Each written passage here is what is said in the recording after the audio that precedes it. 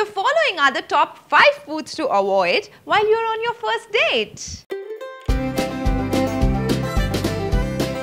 Sorry guys, this is not like the movies where you spill something on the girl's dress and the next thing you know is she's waiting half naked for her clothes to dry.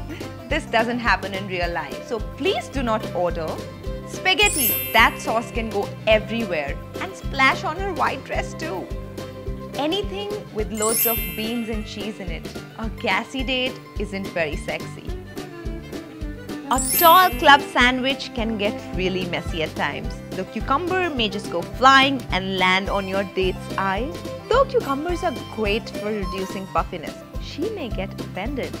Warning! Onion and garlic can be fatal. They may kill all chances for that kiss. Any dish that would have spinach in it, well, that can get stuck in your teeth, make you look ugly. Well, unless you are Popeye the Sailor Man. And remember, you have a napkin in front of you. Please use it to dab any food that is hanging from your chin or your cheeks. Not your butt cheeks, silly. How will food get in there?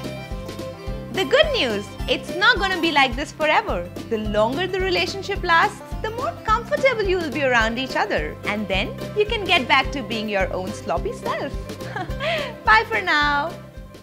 Wanna get some action? Subscribe.